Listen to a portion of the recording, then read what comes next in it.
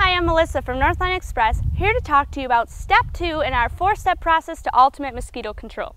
Step 2 is to draw mosquitoes away from your outdoor living space with the use of a mosquito trap. Now, we offer a variety of different mosquito traps, so you're sure to find the one that's right for you and your outdoor living space. We offer models like the Dyna traps that are corded.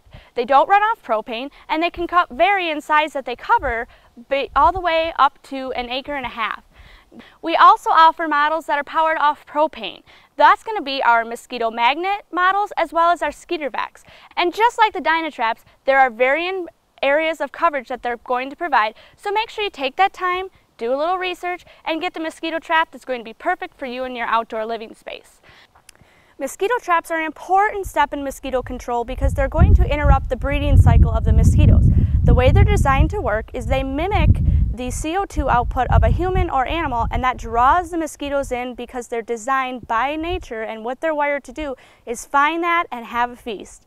So what you're going to want to do with a mosquito trap once you've selected the trap that's right for you is make sure that you're placing it on the perimeter of your property and not on top of you, because it's going to draw the mosquitoes to it, so it'd be an unpleasant place to sit if they're all being drawn to where you're using it.